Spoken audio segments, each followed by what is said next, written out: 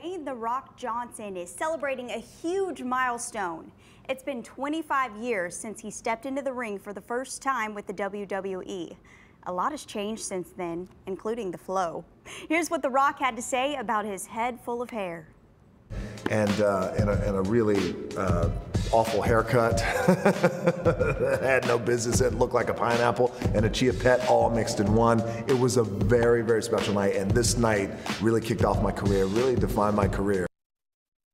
Now The Rock is known for his shiny head and his huge muscles. Fans have been reacting across the globe. Some are asking him to bring the hair back, while others are saying they had the same haircut back then.